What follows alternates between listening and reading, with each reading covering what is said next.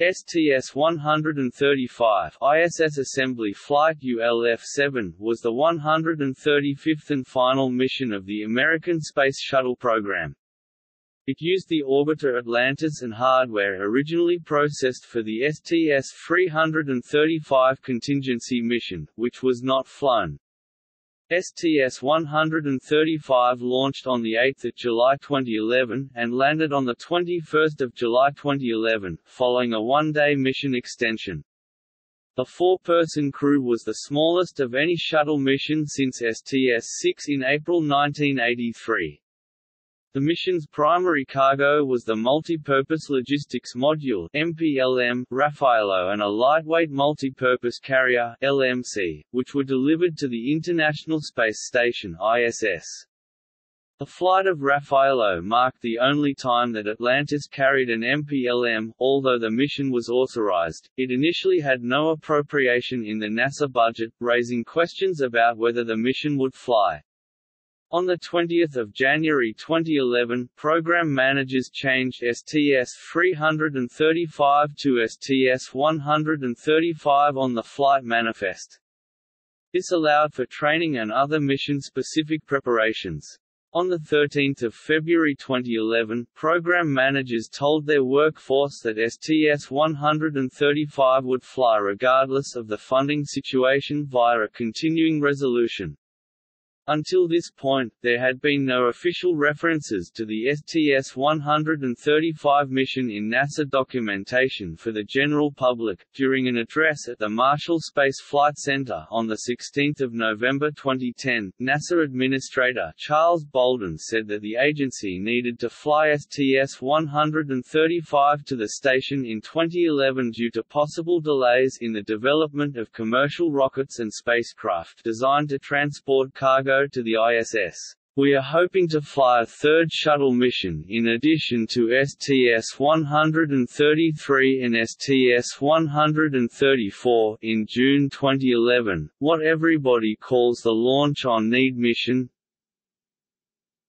And that's really needed to buy down the risk for the development time for commercial cargo.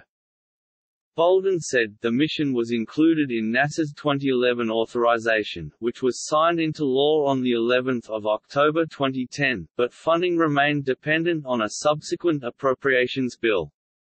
United Space Alliance signed a contract extension for the mission, along with STS-134. The contract contained 6 one-month options with NASA in order to support continuing operations. The federal budget approved in April 2011 called for $5.5 billion for NASA's Space Operations Division, including the Shuttle and Space Station programs. According to NASA, the budget running through 30 September 2011 ended all concerns about funding the STS-135 mission. As of April 2019, STS-135 was the final crewed orbital launch and landing from U.S. soil and is expected to remain that way till late 2019 or into 2020 due to delays in the commercial crew program.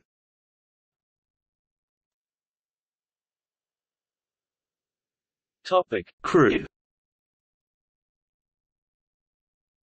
NASA announced the STS-335 135th crew on 14 September 2010.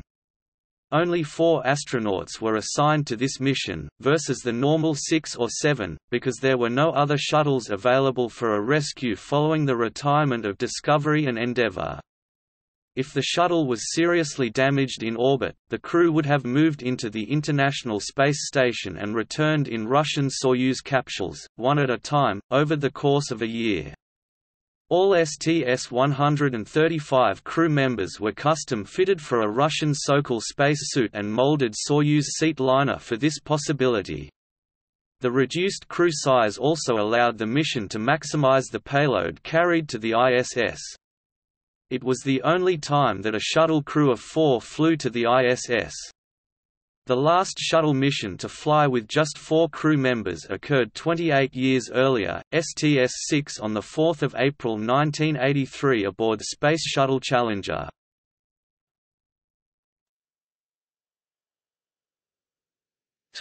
Crew seating. Topic: funding. With support from both the House of Representatives and the Senate, the fate of STS-135 ultimately depended on whether lawmakers could agree to fund converting the mission from launch on need to an actual flight. On 15 July 2010, a Senate committee passed the 2010 NASA Reauthorization Bill, authored by Senator Bill Nelson, to direct NASA to fly an extra Space Shuttle mission STS-135 pending a review of safety concerns. The bill still needed the approval of the full Senate. A draft NASA reauthorization bill considered by the House Science and Technology Committee did not provide for an extra shuttle mission. On the 22nd of July 2010, during a meeting of the House Science Committee, U.S. Representative Suzanne Cosmas successfully amended the House version of the bill to add an additional shuttle mission to the manifest. On 5 August 2010, the Senate passed its version of the NASA reauthorization bill, just before lawmakers left for the traditional August recess. On 20 August 2010, NASA managers approved STS-135 mission planning targeting a 28 June 2011 launch. On 29 September 2010, the House of Representatives approved the Senate-passed bill on a 304 to 118 vote. The bill, approved by the U.S. Congress, went to President Barack Obama for his signature. On the 11th of October 2010, Obama signed the legislation into law, allowing NASA to move forward with STS-135, though without specific funding. Generally, the average cost of a shuttle mission was about $450 million. On 20 January 2011, STS-135's designation was officially changed from STS-335. On 14 February 2011, NASA managers announced that STS-135 would fly regardless of the funding situation in Congress.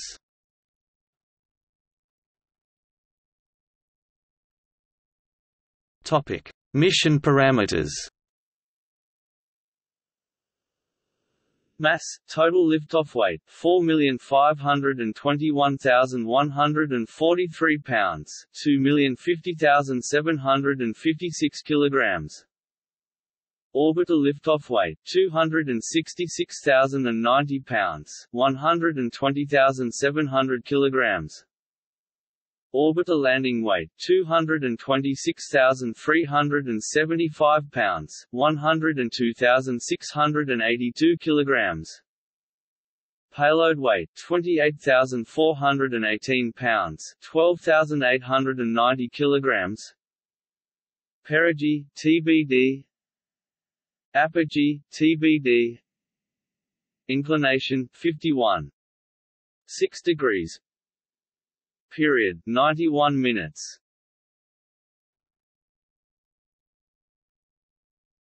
Topic: Mission milestones.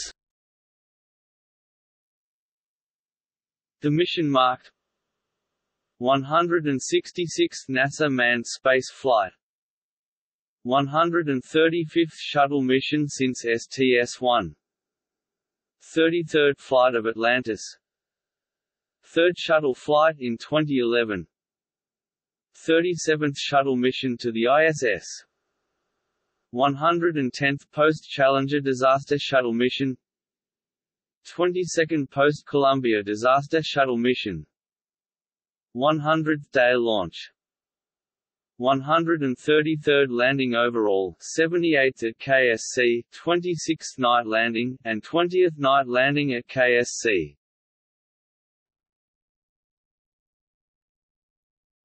Topic: Payload.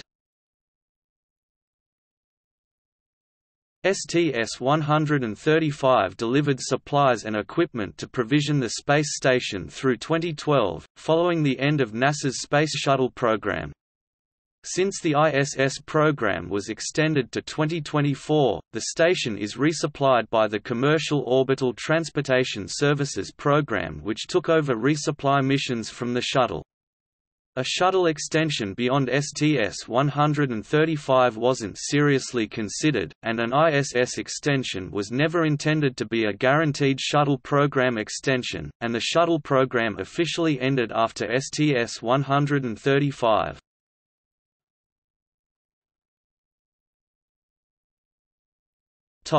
Multipurpose Logistics Module. The Multipurpose Logistics Module (MPLM) Raffaello made up the majority of the payload. This was Raffaello's fourth trip to the International Space Station since 2001 and the 12th use of an MPLM. Unlike previous MPLM missions that delivered large compartments and devices to outfit the space station laboratories, STS-135 delivered only bags and supply containers. The MPLM was filled with 16 resupply racks, which is the maximum that it could handle. 8 resupply stowage platforms (RSPs), 2 integrated stowage platforms (ISPs), 6 resupply stowage racks (RSRs), and 1 zero-G stowage rack (ZSR), which sits above another rack during transport. On Flight Day 4, Raffaello was lifted out of Atlantis's payload bay using the station's Canadarm2. It was berthed in the Deer port of the Harmony node. After completing the cargo transfers to the ISS, Raffaello was loaded with almost 5,700 pounds (2,600 kilograms) of unneeded equipment and station waste to be brought back to Earth. On Flight Day 11, the MPLM was detached from Harmony and was secured in the cargo bay of the shuttle.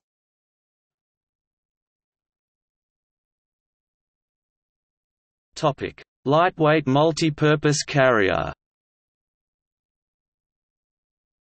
The Lightweight Multipurpose Carrier (LMC) was also carried on STS-135. The External Thermal Cooling System (ETCS) pump module (PM) stored on -2 Spanish pesetas, which failed and was replaced on orbit in August 2010, rode home on the LMC so that a failure analysis can be performed on the ground. The Robotic Refueling mission rode up to the station on the underside of the LMC and was placed onto the ELC-4.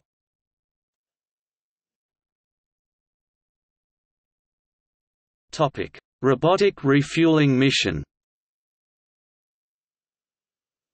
Atlantis carried the Robotic Refueling Mission (RRM) developed by the Satellite Servicing Capabilities Project at the Goddard Space Flight Center (GSFC). It planned to demonstrate the technology and tools to refuel satellites in orbit by robotic means.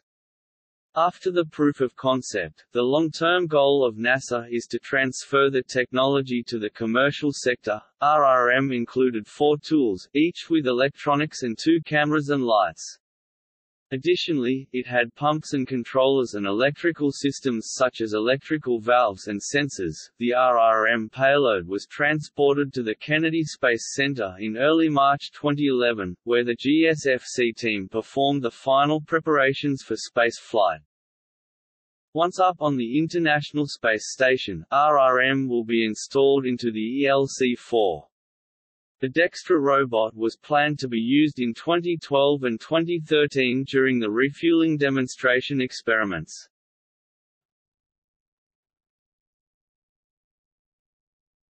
Picosatellite Solar Cell Testbed 2.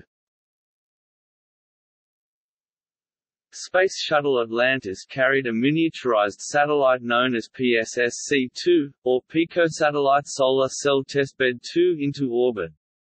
PSSC-2 was successfully deployed from the shuttle's cargo bay on Flight Day 13, becoming the 180th and last Space Shuttle payload to be placed into orbit.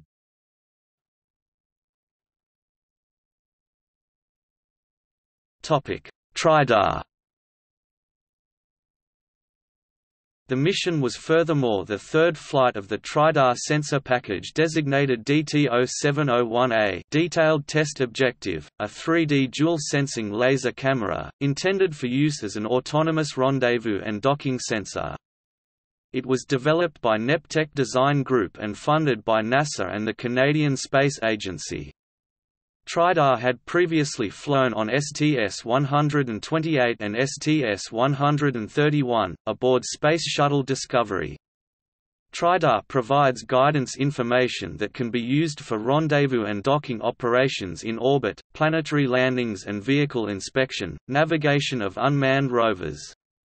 It does not rely on any reference markers, such as reflectors, positioned on the target spacecraft, instead using a laser-based 3D sensor and a thermal imager. Geometric information contained in successive 3D images is matched against the known shape of the target object to calculate its position and orientation in real time. The sensor was emplaced on the exterior airlock truss next to a Trajectory Control System (TCS) sensor. The TriDAR hardware was installed in Atlantis's Payload Bay on 6 April 2011. On STS-135, TriDAR was used to demonstrate technology for autonomous rendezvous and docking in orbit.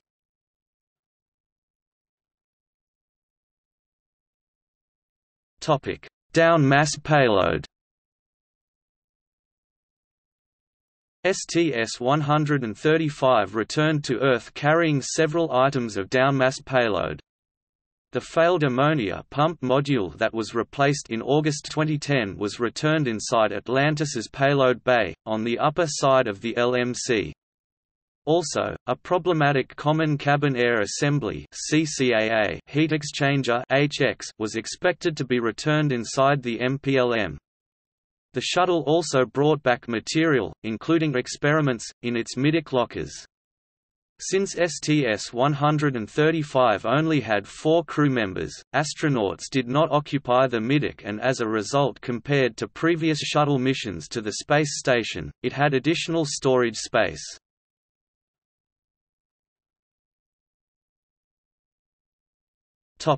Other supplies. An iPhone was used by astronauts to log experiments, and was left on the ISS for future use. 2 Nexus S smartphones were also installed inside synchronized position hold, engage, reorient, experimental satellites spheres to allow the crew to pilot them aboard the ISS.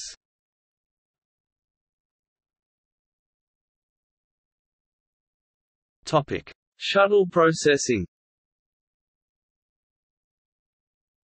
External Tank 138 ET-138 was produced at the Mission Assembly Facility (MAF) in New Orleans and arrived at the Kennedy Space Center on the Pegasus barge. After offloading, the tank was transported into a checkout cell inside the VAB on 14 July 2010. NASA initially planned for STS-134 Endeavour to fly with the newer ET-138 and for the LON STS-335 Atlantis mission to utilize the refurbished ET-122 only in the event that a rescue of Endeavour's crew were required. During Hurricane Katrina, ET-122 was damaged at the Mission Assembly Facility (MAF) in New Orleans, and while the tank was certified as completely flight-worthy after its repairs were completed, NASA management ruled that ET-122 posed a slightly higher risk of losing foam from the repaired areas and therefore assigned it to the STS-335 mission that would likely never fly. However, once it was decided to fly Atlantis on a full STS-135 mission, the tank assignments were swapped so that in the event STS-134 Endeavour were to suffer damage from ET-122, Atlantis with the newer and less risky ET-138 would be poised to rescue Endeavour's crew. In early December 2010, ground technicians installed the main engines on Atlantis. The shuttle received the center engine on 7 December 2010, followed by the lower right engine and the lower left on 8 and 9 December 2010 respectively inside Orbiter Processing Facility (OPF-1). The event marked the last set of main engines ever to be installed on a space shuttle. Stacking operations of the solid rocket boosters (SRBs) for the mission commenced in the evening hours of 29 March 2011. Technicians inside the VAB lifted the left aft segment from the handling crate and carefully maneuvered into High Bay No. 1 and finally onto the mobile launch platform. The booster stacking was completed in mid-April. The completed boosters had a mixture of refurbished and unflown elements, 11 sections on each booster. For example, the forward dome for the right-hand booster is new, while the upper cylinder on the left booster flew with STS-1, the historic maiden flight of Space Shuttle Columbia. For detailed information on the STS-135 boosters, see. After completing the assembly process, the ET-138 was mated to the SRBs on 25 April.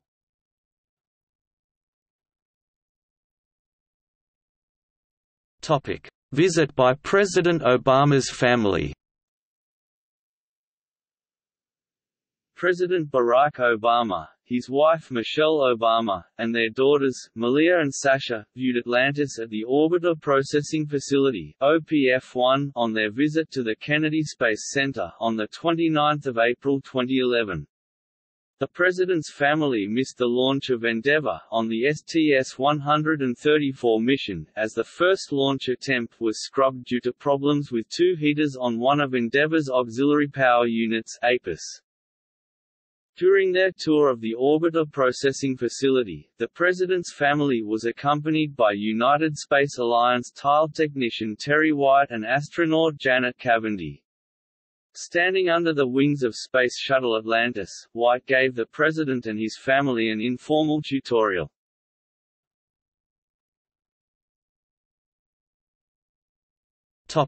Rollover. On the early morning of 17 May 2011, Space Shuttle Atlantis departed OPF-1 and headed to the VAB for mating operations with ET-138. The short trip took longer than normal and allowed the shuttle workers to pose for a photo opportunity with the shuttle. The four STS-135 astronauts were also present to greet the workers and representatives of the media. Atlantis remained on the Orbiter transport system overnight, as opposed to heading over to High Bay 1 on the same day. Inside the VAB transfer aisle, lifting operations to rotate Atlantis vertically commenced on 18 May 2011. The crane that hoisted the shuttle placed it into the adjacent high bay. Atlantis was next lowered to meet up with the external tank and the two solid rocket boosters. The mating operations were completed on 19 May 2011. On the same day, NASA officially announced 8 July 2011 as the intended launch date of the STS-135 mission. Rollout. Atlantis was rolled out to Launch Pad 39A on 1 June. The first motion of Atlantis out of the Vehicle Assembly Building began at 20:42 Eastern Daylight Saving Time on 31 May 2011. Due to a minor hydraulic leak on a corner valve for the jacking and elevation system on the crawler transporter, the move was delayed by 40 minutes. After the 3.4-mile (5.5 kilometers) journey, the shuttle was secured on the launch pad at 3:29 Eastern Daylight Saving Time on 1 June 2011. Large crowds, including the families of NASA's workforce, were present during the rollout. The STS-135 crew was also at the Kennedy Space Center to witness the last ever rollout of a space shuttle. The crew participated in an informal question-and-answer session with news media, which was aired live on NASA TV. While Atlantis was rolled out to the launch pad, Endeavour was landing a few miles away at the shuttle landing facility, touching down on Kennedy Space Center's runway 15 at 2:34 Eastern Daylight Saving Time after completing its final mission, STS-134.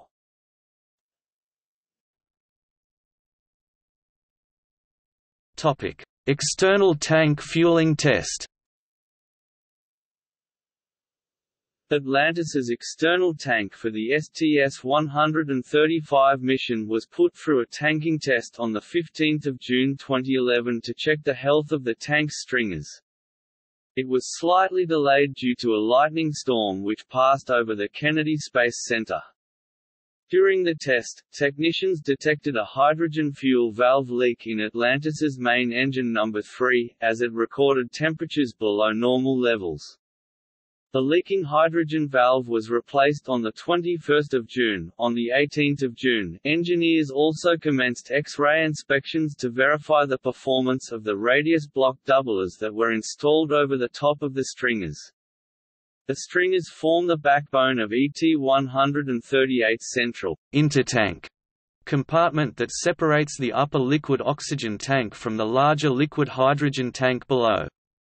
The installation of the doublers on ET-138 was ordered after engineers found stringer cracks in the tank used for Discovery's STS-133 mission.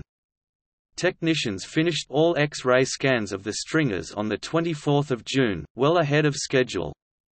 After analyzing the results, they found no issues.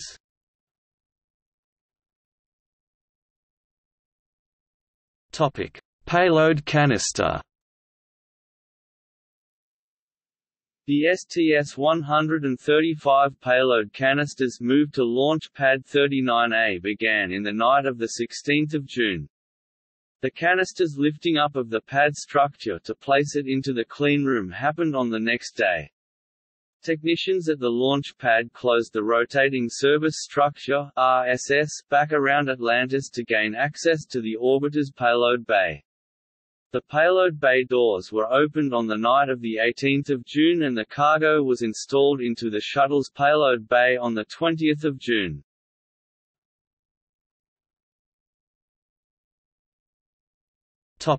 Terminal countdown demonstration test. The STS-135 crew then traveled to Kennedy Space Center, arriving in T-38 training jets just after 17:30 Eastern Daylight Saving Time on 20 June to take part in the countdown dress rehearsal and emergency training drills. After the arrival, the 4 astronauts spoke to reporters at the runway and acknowledged the historic nature of the final shuttle mission. "We're incredibly proud to represent the final flight," noted the commander, Chris Ferguson.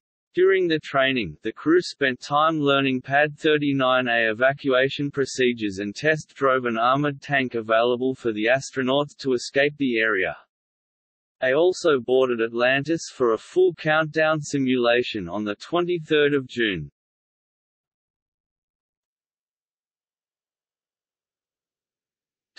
Launch attempts.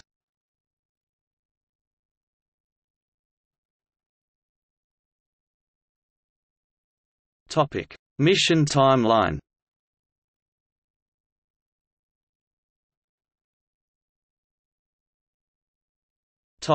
The 8th of July, Flight Day 1 launch.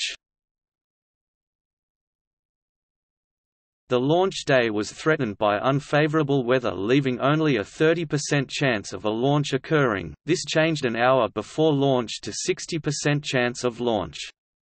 Satisfactory weather appeared an hour before the launch window, allowing the mission to proceed as planned. Launch Director Mike Lineback conducted the final series of go, no-go polls to verify the launch readiness.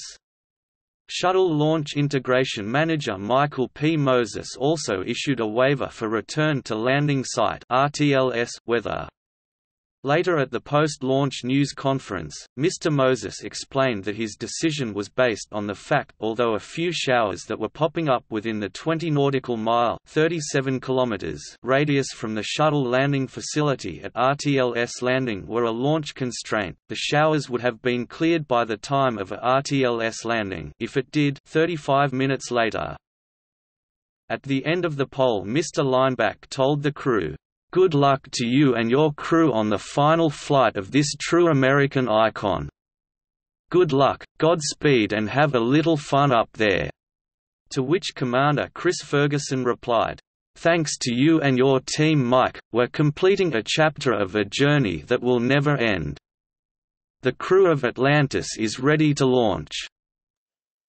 At T31 seconds, just before Atlantis's computers were supposed to take control of the flight, the launch countdown clock stopped. This was because of a lack of an indication that the gaseous oxygen vent arm had retracted and properly latched, a problem that had never occurred during previous launches in the program's history. Soon the launch team was able to verify the vent arm's position with the help of a closed-circuit camera, and the countdown clock resumed after approximately 2 minutes, 18 seconds. A final flight of Space Shuttle Atlantis launched from the Kennedy Space Center on 8 July at 11 hours 29 minutes and 3 seconds. 9 EDT with launch commentator George Diller saying, 2, 1, 0 and liftoff.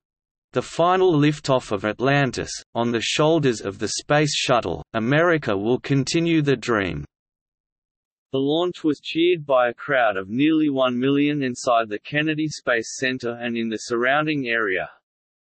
Powered flight conformed to the standard timeline, with the two boosters separating from the ET after 2 minutes and 5 seconds, and the main engine cutoff (MECO) occurring at 15 hours 37 minutes and 28 seconds Greenwich Mean Time at a mission elapsed time (MET) of 8 minutes and 24 seconds.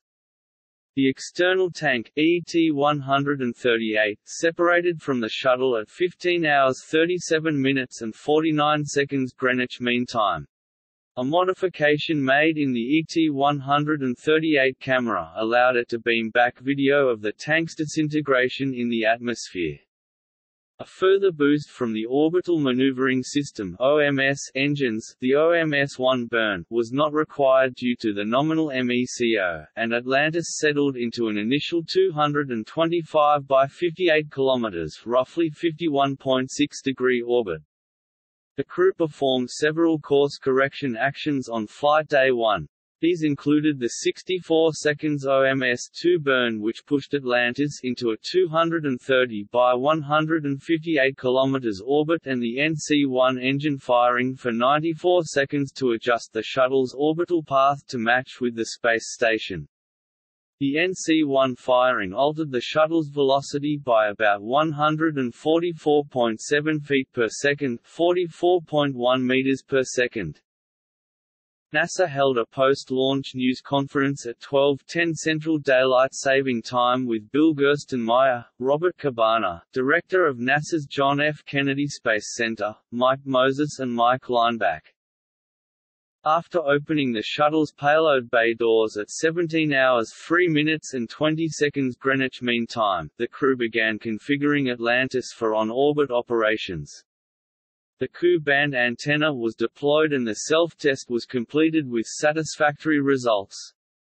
Capcom astronaut Barry Wilmore radioed the crew from Mission Control in Houston, reporting that a preliminary analysis found no signs of any significant debris or impact damage during the ascent. Commander Ferguson and pilot Hurley also powered up the shuttle's robotic arm and checked its functions ahead of next day's planned thermal protection survey.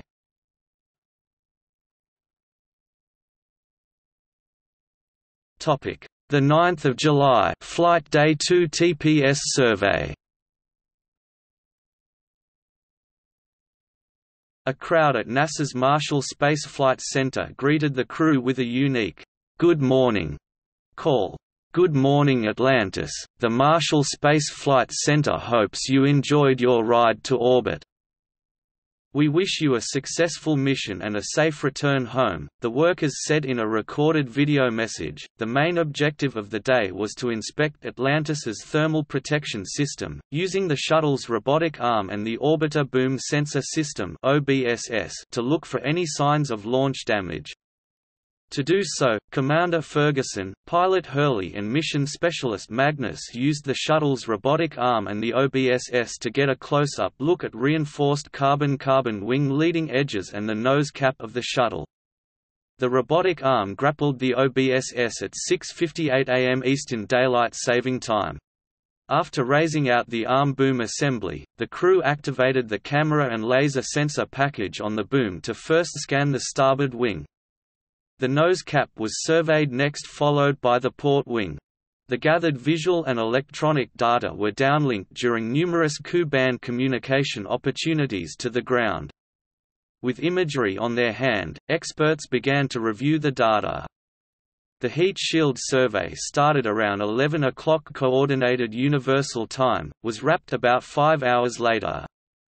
In his NASA TV commentary, NASA Public Affairs Officer, Rob Navias, said that most of the time, the crew worked ahead of schedule, opting to take meals while working. The crew received high praise for their efficient work from the Mission Control Houston, including Capcom astronaut Stephen Robinson, who communicated with them during the survey. While the TPS survey was underway, mission specialist Wolheim spent much of his afternoon on the shuttle's middeck. He worked to prepare items carried into orbit there for transfer to the space station. Later in the day, Wolheim worked with Hurley to check out the rendezvous tools that would be used during Atlantis's docking with the ISS on Flight Day 3. Meanwhile, Ferguson and Magnus installed the center line camera in the window of the shuttle's hatch for a view that would help them align Atlantis with the space station. The NC-2 and NC-3 course correction burns were also performed during Flight Day 2 to change the flight path of Atlantis en route to the ISS. The NC-3 maneuver lasted 7 seconds and changed the shuttle's velocity by about 1.5 feet per second, 0.46 meters per second. Aboard the ISS, the Expedition 28 crew completed the pressurization of Pressurized Mating Adapter (PMA-2), located at the forward docking port of the Harmony module, ahead of the shuttle's docking. Crew members Fossum, Volkov and Furukawa also held a meeting with the ground imagery experts to discuss the planned photography shoot during Atlantis's Rendezvous Pitch Maneuver (RPM). During the mission status briefing from the Johnson Space Flight Center (JSC), Shuttle Flight Director Kwatsi Alabaruho said that Atlantis was off to one of the smoothest starts of any mission in the 30-year history of NASA's shuttle program. He told reporters, "I think this is certainly one of the better starts that we have seen."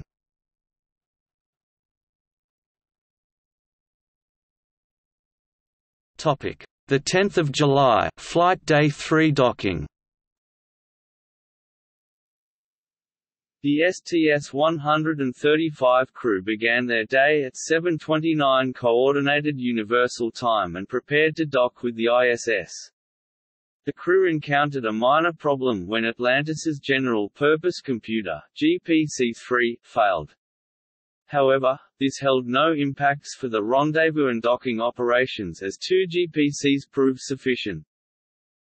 Commander Chris Ferguson and pilot Douglas Hurley performed a series of rendezvous burns NH, NC-4, NCC, MC-1-4 and TI to boost the orbit of Atlantis to match with that of the ISS. At 11:40 Coordinated Universal Time, with about 9 miles (14 kilometers) separating the shuttle and the ISS, Ferguson performed the final 12-second terminal initiation (TI) burn, firing the left OMS engine of Atlantis at 12:29 Coordinated Universal Time. It placed the shuttle 1,000 feet (300 meters) below the space station at 13:51 Coordinated Universal Time.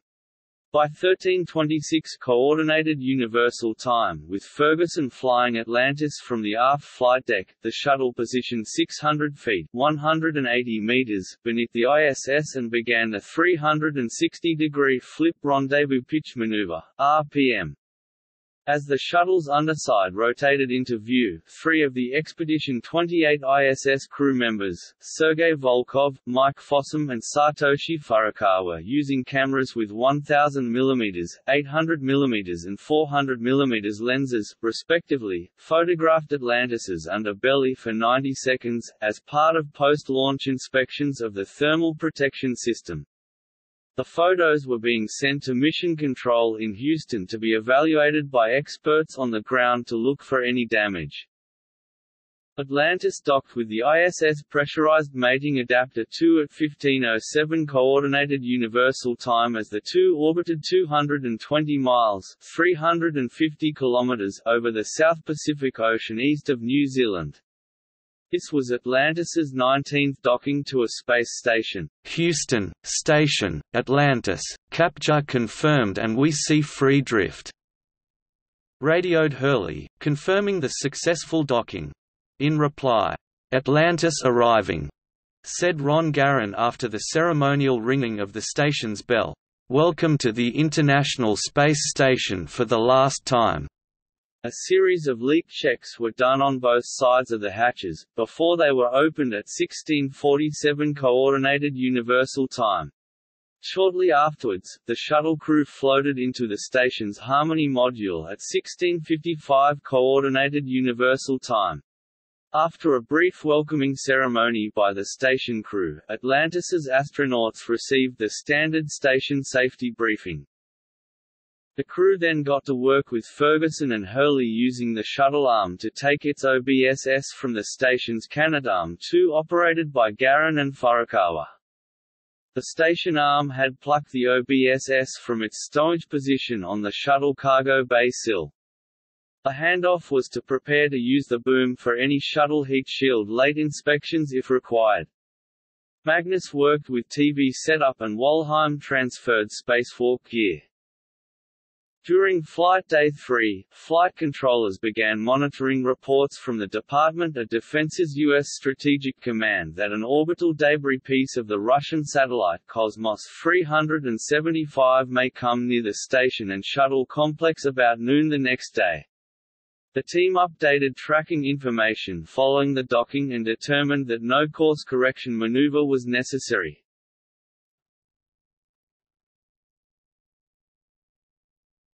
The 11th of July, Flight Day 4 MPLM installation. The main objective of Flight Day 4 was to install the Raffaello MPLM on the nadir port of the station's Harmony module. The crew started their day in space at 7:02.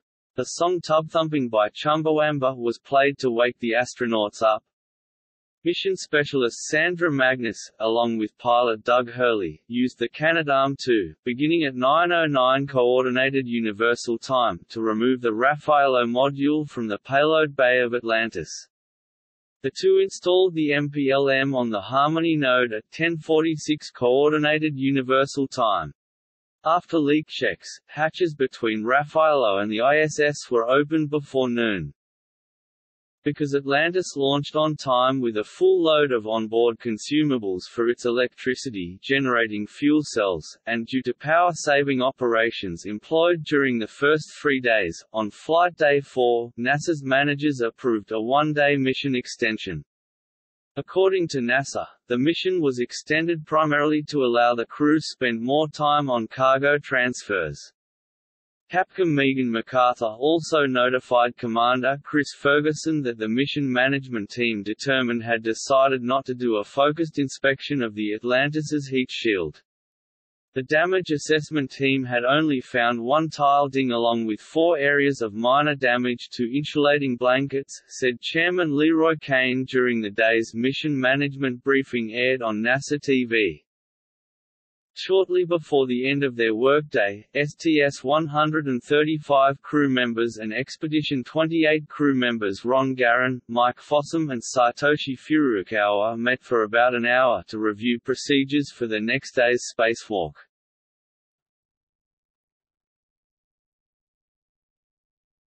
The 12th of July, Flight Day 5 Station Spacewalk. Flight Day 5 saw Expedition 28 flight engineers Mike Fossum and Ron Garan perform a spacewalk.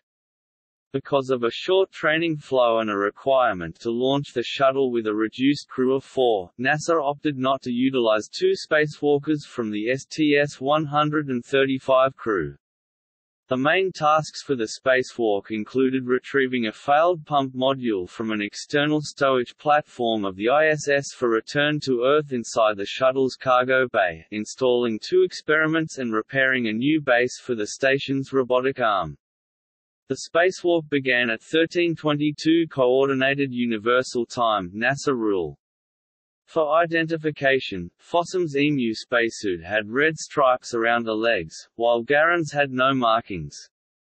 The spacewalkers used Canadarm2 to retrieve the pump module, which failed in 2010. Operated by STS-135 pilot Hurley and mission specialist Magnus in the station's cupola, Garen rode Canadarm2 to the pump module's stowage platform where he and Fossum removed it. Still on the arm, Garen took the pump module inside Atlantis's payload bay. There Fossum bolted it into place on the LMC. The astronauts next removed the Robotic's Refueling Mission (RRM) experiment from the payload bay. Fossum, now on the arm, carried the experiment to a platform on Dextra for temporary storage, while Garen cleaned up tools and equipment in the payload bay of Atlantis. Recognizing the historical significance, "Take a look around, Ronnie, you're the last EVA person in the payload bay of a shuttle," radioed mission specialist Rex Walheim, who served as the intravehicular officer to coordinate the spacewalk, from Atlantis's flight deck. Upon completion of the installation, Fossum moved to the front of the Zarya module and freed a wire stuck in one latch door at a data grapple fixture. The fixture had been installed during STS-134, the previous shuttle mission. The grapple fixture serves as a base for Canadarm2, considerably extending its range of operation on the Russian segment of the ISS. Garen also deployed a materials experiment MISSE-8 that focuses on optical reflector materials, also installed during STS-134, on the Express Logistics Carrier ELC-2 FRAM-3 site on the station's starboard truss. Back together again, Fossum and Garen moved on to the Pressurized Mating Adapter PMA-3 on the Tranquility node. They installed an insulating cover on the end of the adapter, an area exposed to considerable sunshine. The two astronauts completed the 6-hour, 31-minute spacewalk at 1953 Coordinated Universal Time. It was the 160th spacewalk in support of ISS assembly and maintenance and 249th spacewalk by U.S. astronauts. Inside the shuttle station complex, transfer of material from the Raffaello MPLM began. A urine processor in a U.S. toilet located in the Tranquility module was turned off since on Flight Day 4, as the astronauts reported a strong odor from the equipment. The decision was made since during the spacewalk, Hurley and Magnus used a robotics workstation in the cupola.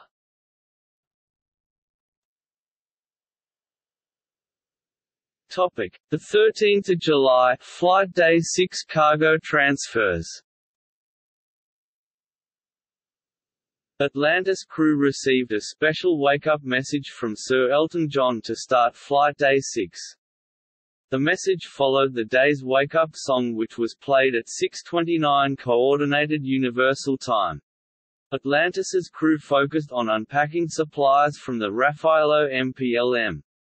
The crew started the day 26% through the combined 15,069 pounds of cargo to transfer in or out of Raffaello.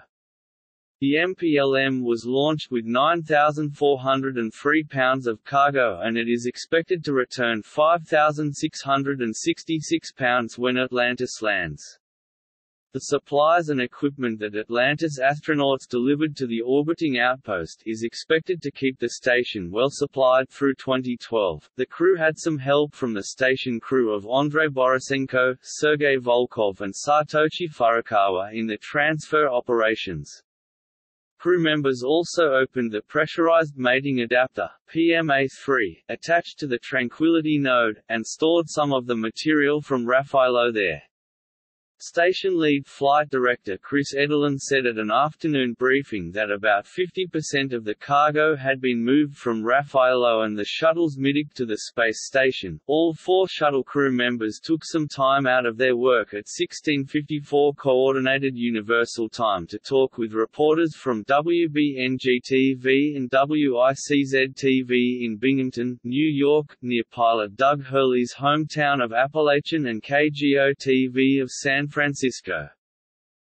During Flight Day 6, Space Shuttle Discovery was moved from the Orbiter Processing Facility (OPF-2) to the nearby Vehicle Assembly Building (VAB) to enter storage. This move was planned in order to house Atlantis in OPF-2 after landing.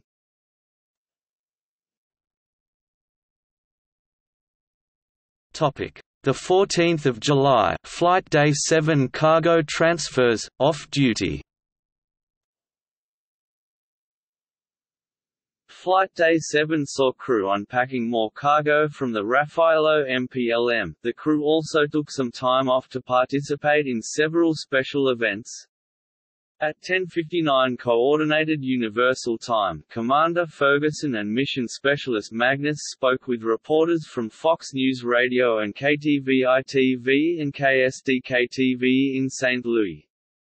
Then, at about 13:20 Coordinated Universal Time, the entire crew was interviewed by WBBM-TV in Chicago, KTVU-TV in Oakland, California, and WTXF-TV in Philadelphia.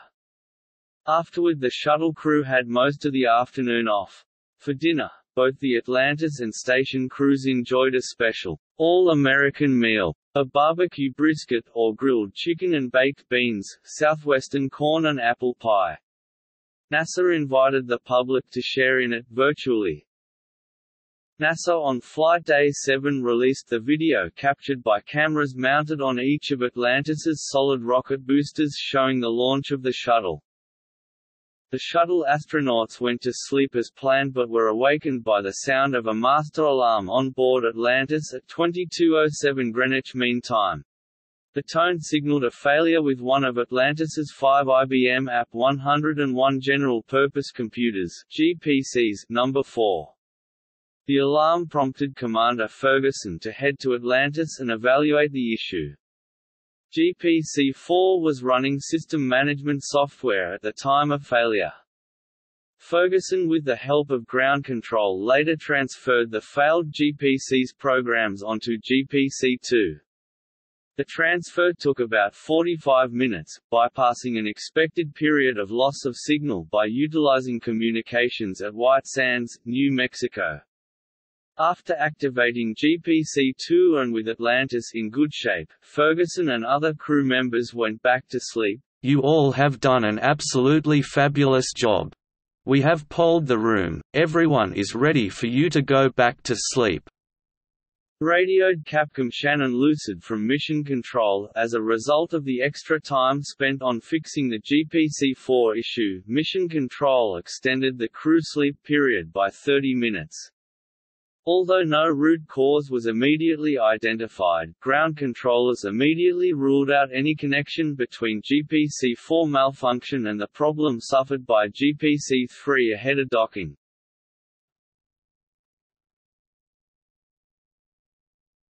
The 15th of July, Flight Day 8 cargo transfers. The crew awakened at 4:59 Coordinated Universal Time to a special message and a song from Sir Paul McCartney.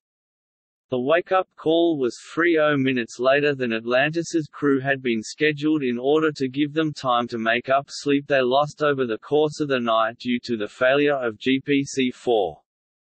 Early on the day, Atlantis Commander Ferguson and pilot Hurley reloaded software and successfully restarted the GPC-4. Flight controllers in Houston also downloaded data dumps to carefully monitor the computer to make sure that it was running normally. While Ferguson and Hurley focused on computer troubleshooting, mission specialists Magnus and Wolheim together with the station crew continued to work on cargo transfers between Atlantis the space station. Wolheim also transferred EMU airlock items to Atlantis that won't be needed in the post-shuttle era.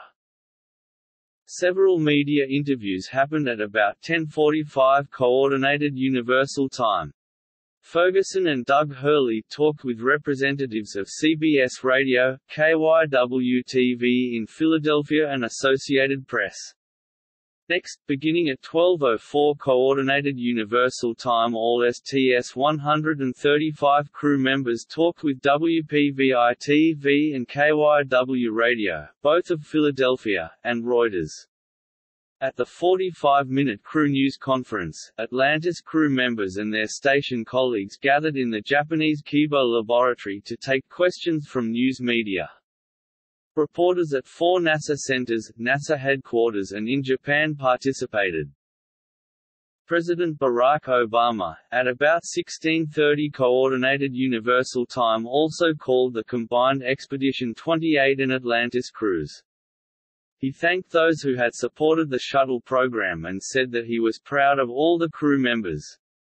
Shuttle Commander Chris Ferguson said that all the partners on the station were honored to represent their home countries in this multinational effort, and station flight engineer Sergei Volkov described the station and shuttle crews, from 3 nations, as one big family. During the mission status briefing, the STS-135 lead flight director Mr. Kwatsi Alabarujo said that transfers were right on timeline with 70% complete. The crew was ahead of timeline on earlier days, but the computer problem caused them to slow down. He further mentioned that the latch on Atlantis's middeck locker for LIOH canisters is broken, and as a result, the entire panel had been fastened to floor with fasteners. The LIOH canisters are used to scrub carbon dioxide from the cabin air inside the shuttle. When Atlantis is docked to the space station, the Station Carbon Dioxide Removal Assembly (CDRA) takes care of both the station's and Atlantis's air revitalization. However, when Atlantis flies solo after undocking, LIOH canisters are required. Regarding the GPC-4 issue, Mr. Alabarujo said that it was a very infrequent failure, happened before only on STS-9, and the last time a problem occurred on GPC-4 was on Atlantis's STS-71 mission.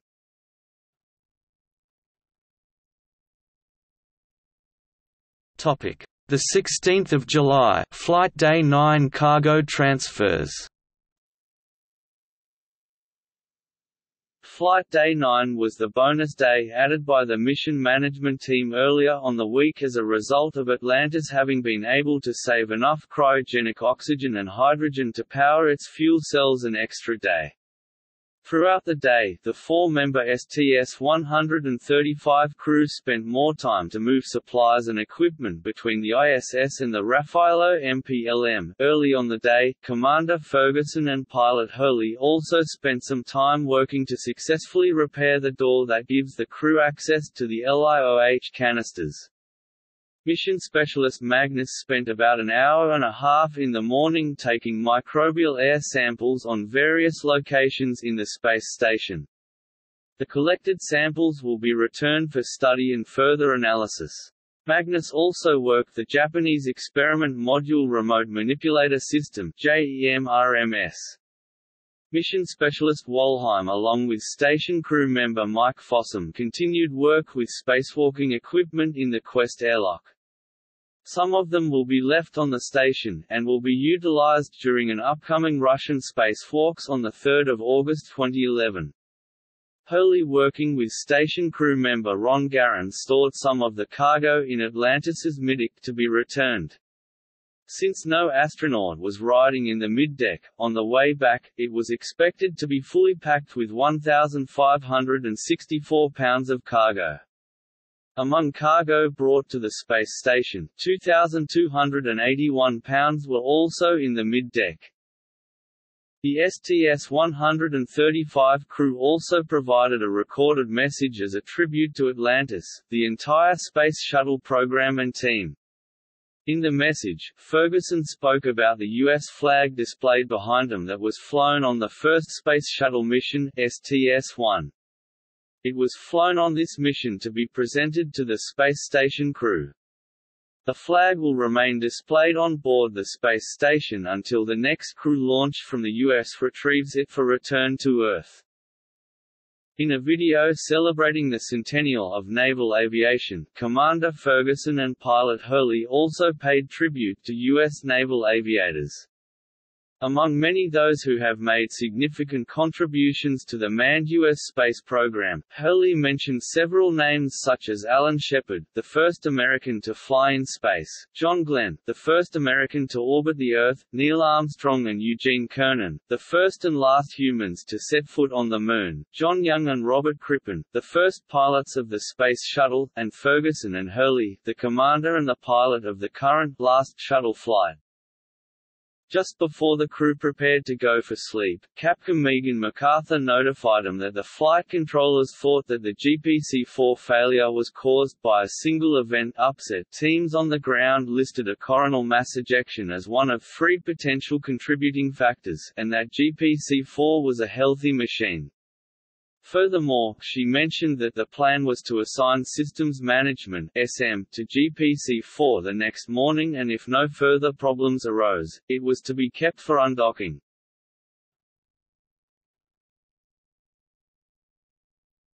Topic: The 17th of July, Flight Day 10 cargo transfers off duty.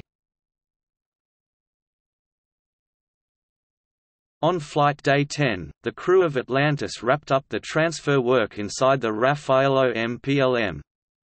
During the mission status briefing, Space Station Lead Flight Director Chris Edelin said that the crew reached a key milestone today in that the Raffaello logistics module was closed out. All the cargo that came up to Space Station has been transferred over. That was actually completed a couple of days ago, and today they've packed Raffaello with all the return cargo that's going to be coming back to Earth. STS-135 delivered 9,403 pounds of cargo in the MPLM up to the space station, and the crew packed up 5,666 pounds of returning cargo inside the MPLM. The crew also installed the control and power assemblies in the hatch leading into the MPLM. On the next day, the controllers were used to drive the bolts to release the MPLM from Node 2. At 10:10 Coordinated Universal Time, pilot Doug Hurley and mission specialist Rex Walheim answered videotaped questions from students at NASA Explorer schools across the United States. It was the last interactive educational event conducted by a Space Shuttle crew. After their midday meal, mission specialist Sandra Magnus and Commander Chris Ferguson worked a little over an hour continuing to move experiments and equipment to and from Atlantis's middeck. At the end, 84% of middeck transfers were completed. The crew transferred a new science refrigerator Glacier from the shuttle's middeck to the space station. Another couple of noteworthy middeck payloads that were transferred included the mass spectrometer in the Mass Constituent Analyzer, a device in the U.S. segment that samples air from different parts of the station to determine its constituents. Flight engineer Ron Garan removed the broken spectrometer and moved it to Atlantis's middeck for return. The suspect gyroscope in the TVIS treadmill located in the Russian segment removed by flight engineer Sergei Alexandrovich Volkov was also placed in the middeck. After completing those transfers, the shuttle crew had most of the afternoon off. NASA TV also showed a recorded video in which Magnus, a soccer enthusiast, and station flight engineer Satoshi Furukawa cheer on their country's Women's World Cup soccer teams. On 17 July, the U.S. team played against Japan, in the 2011 FIFA Women's World Cup final in Hanover, Germany. Japan won the final on a penalty shootout following a 2-2 tie after extra time.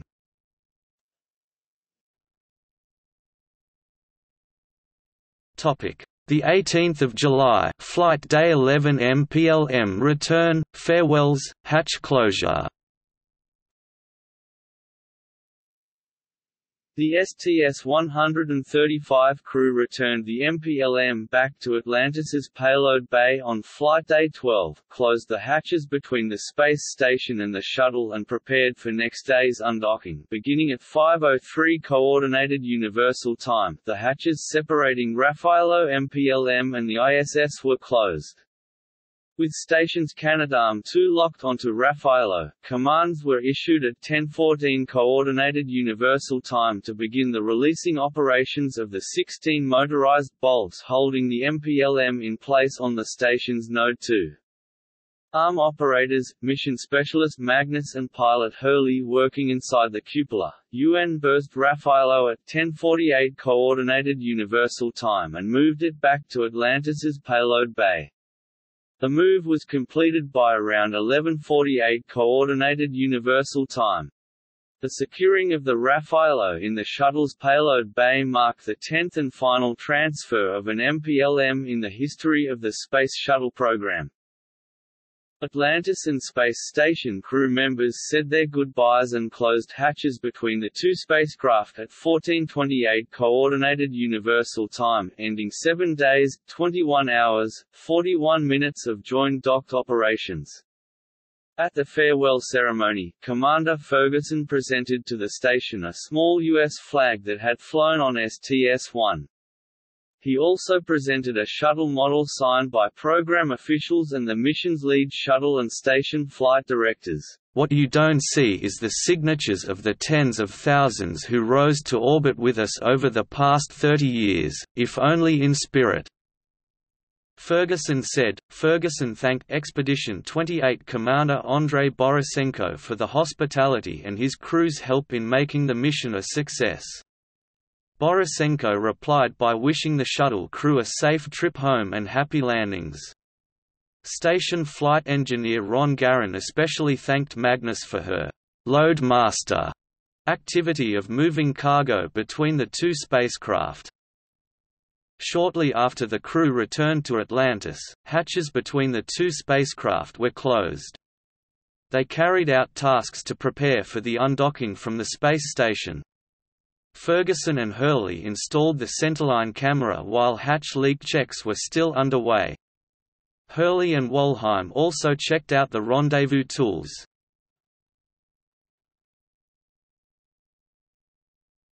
The 19th of July, Flight Day 12 undocking. Space Shuttle Atlantis undocked from the space station early on Flight Day 12, marking the end of shuttle visits to the orbiting outpost. With pilot Douglas Hurley at the control, undocking occurred at 6:28 Coordinated Universal Time as the two spacecraft flew through orbital night above the Pacific Ocean east of Christchurch, New Zealand. Shortly after, in keeping with naval tradition, flight engineer Ron Garan rang the station's bell in the Harmony module, and said, "Atlantis, departing the International Space Station for the last time." After undocking, Atlantis moved away, to a station keeping point about 600 feet 180 meters ahead of the ISS. Before beginning a final half-lap unique flight, pilot Doug Hurley paused the shuttle by firing thrusters for a moment, and during this time the space station changed its orientation by rotating 90 degrees to the right. That gave Atlantis crew a good opportunity to take still camera photographs and shoot video of station areas not normally documented in previous shuttle fly-arounds. The images are expected to help experts on the ground to get additional information on the station's conditions. The half-lap fly-around, which began around 7:30 Coordinated Universal Time, was completed about 25 minutes later. Teams in both shuttle and station flight control rooms in Houston were working their last shuttle shift. Commander Ferguson thanked the Orbit 1 team of shuttle flight controllers headed by Flight Director Kwatsi Alabaruho. He urged them to pause a moment on their way out and make a memory. From the station flight control room, Capcom Daniel Tarney told Ferguson that it had been a pleasure and an honor to support the mission. "We are proud to be the last of a countless line of mission control teams who have watched while shuttles visited the ISS. The ISS wouldn't be here without the shuttle," noted Tarney. "It's been an incredible ride. On behalf of the four of us, we're really appreciative we had the opportunity to work with you on this pivotal mission." replied Ferguson. At the end of the half-loop, Atlantis did 2 TI separation burns, the second at 8:18 Coordinated Universal Time to move away from the vicinity of the space station. After their midday meal, Ferguson, Hurley and mission specialist Sandra Magnus did the late survey of Atlantis's heat shield, focused on the reinforced carbon-carbon (RCC) of the wing leading edges and the nose cap. They used the shuttle's RMS and its 50-foot (15 meters) OBSS to look first at the starboard wing, then the nose cap and finally the port wing. The crew completed the inspections at 2:30 Coordinated Universal Time. Magnus and ground engineers began reviewing the collected data to verify that Shuttle's TPS has received no impact damage from micrometeoroids or space junk during its dock operations or fly around of the station. At the end of a highly successful day in space, the crew members went to bed at 4:59 Coordinated Universal Time.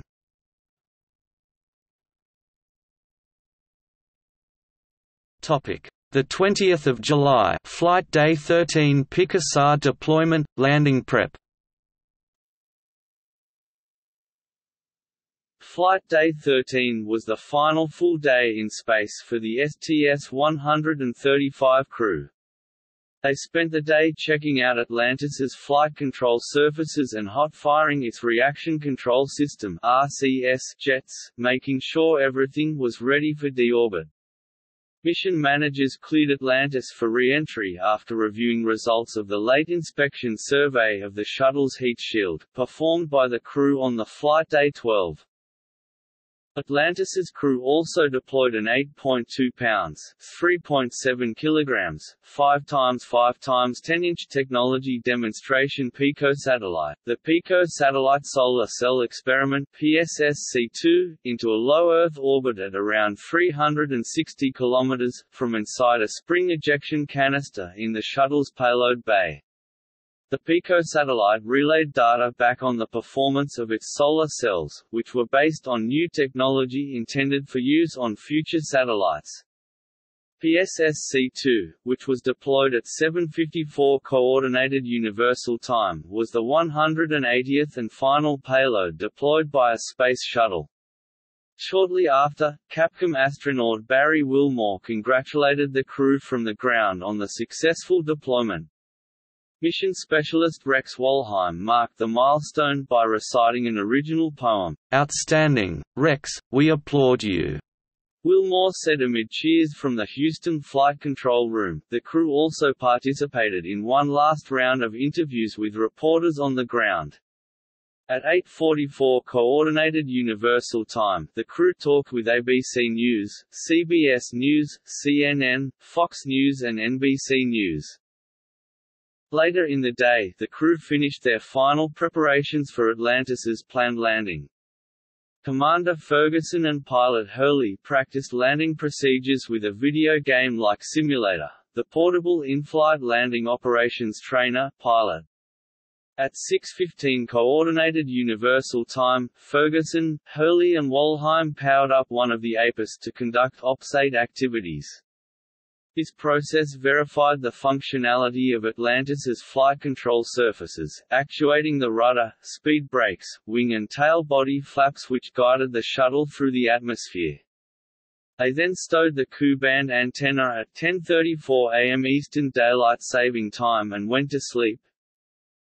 The Empire State Building in New York City paid tribute to 30 years of Space Shuttle flights by lighting up in red, white and blue throughout the night of the 20th of July.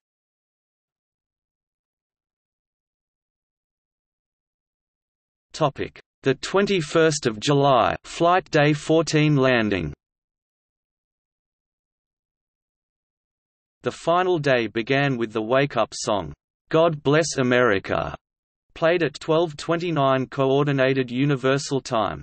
According to Capcom Shannon Lucid, the song was dedicated to not only the entire crew, but also to all the men and women who put their heart and soul into the shuttle program for all these years. The weather outlook for the landing was promising, with 10-mile (16 km) visibility and 1 mile per hour (1.6 km per hour) crosswinds. Flight controllers decided against delaying the landing until daylight, citing the excellent weather conditions. The crew was given a «go» to start «fluid loading», which involved drinking large amounts of liquids and salt tablets. The protocol assists the incoming astronauts from space with weightlessness conditions to readapt to Earth's gravity.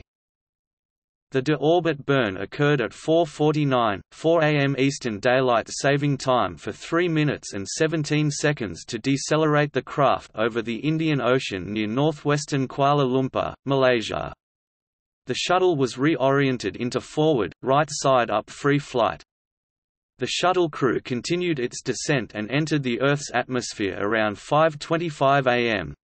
EDT, shuttle technicians moved onto the shuttle landing site around 5:35 am Eastern Daylight Saving Time. The craft eventually decelerated to coast at 223 miles per hour, 359 kilometers per hour. The Space Shuttle landed at the Kennedy Space Center on runway 15 at 5 hours 57 minutes and 0 seconds am EDT. Nose gear touchdown occurred at 5 hours 57 minutes and 20 seconds am EDT. Wheel stop occurred at 5 hours 57 minutes and 54 seconds am EDT. Recognizing the conclusion of an era, mission commentator Rob Navias declared on nose wheel touchdown, "Having fired the imagination of a generation, a ship like no other, its place in history secured, the shuttle pulls into port for the last time. Its voyage, at an end." Just after wheel stop, also recognizing the historical enormity of the final landing, Commander Chris Ferguson said, "Mission complete, Houston. After serving the world for over 30 years, the shuttle has earned its place in history, and it has come to a final stop." To which entry Capcom Barry Wilmore replied, "We congratulate you, Atlantis, as well as the thousands of passionate individuals across this great space-faring nation who truly empowered this incredible spacecraft which for 3 decades has inspired millions around the globe. Job well done, America." Ferguson replied, "The Space Shuttle changed the way we viewed the world. It's changed the way we view our universe. There's a lot of emotion today, but one thing is indisputable, America's not gonna stop exploring. Thank you Columbia, Challenger, Discovery, Endeavour and our ship Atlantis. Thank you for protecting us and bringing this program to such a fitting end. God bless the United States of America." Hundreds turned out at Kennedy Space Center to witness the last ever landing of a space shuttle. An estimated 4,000 shuttle program workers also gathered to watch TV coverage at the Johnson Space Center in Texas. Inside Mission Control, team members shook hands, hugged and took pictures of each other savoring the historical occasion. After working through the checklists to safely power down the shuttle, the crew egressed Atlantis into the Crew Transport Vehicle (CTV). Shortly after, the Houston Mission Control Center handed over Atlantis to the landing convoy at the KSC. The crew performed the traditional walk around of the shuttle after walking down the stairs from the CTV. On the runway, they also met NASA Administrator Charles Bolden, NASA Deputy Administrator Lori Garver, KSC Center Director Robert Cabana, Shuttle Program Manager John Shannon, Launch Director Mike Lineback, Atlantis Flow Manager Angie Brewer, and other NASA officials. Charles Bolden and Commander Ferguson spoke briefly on the tarmac. Ferguson did note that the door to the waste collection system in Shuttle's middeck flew open during entry. After the speech, the crew got into the Astrovan for the ride to the crew quarters building where they spent the night before returning to Houston the next day. Atlantis was towed back to Orbital Processing Facility (OPF-2), where a walk-around for NASA Kennedy Space Center employees was held. Following the event, the shuttle was returned to OPF-2 vacated by Space Shuttle Discovery on 13 July where technicians processed Atlantis in preparation for the shuttle's retirement as a museum exhibit in the Kennedy Space Center Visitor Complex.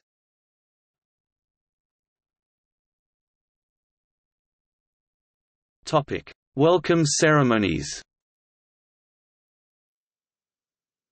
On 21 July 2011, NASA hosted an employee appreciation event outside OPF-2, with Atlantis parked.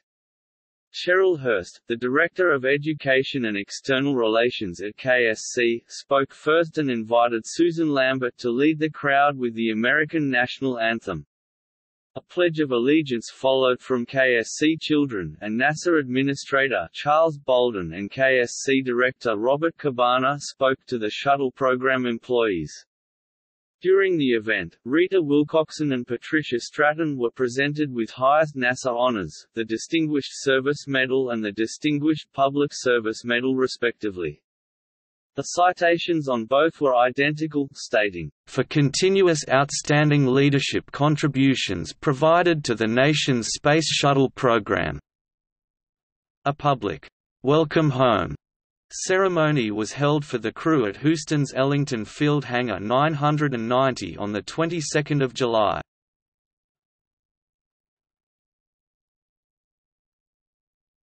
Topic: Wake-up calls.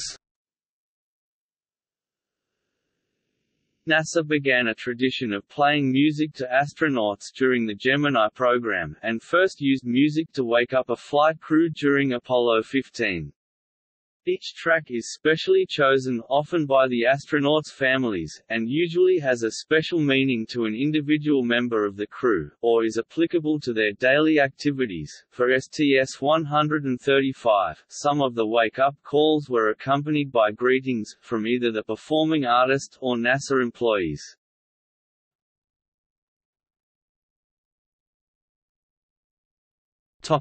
See also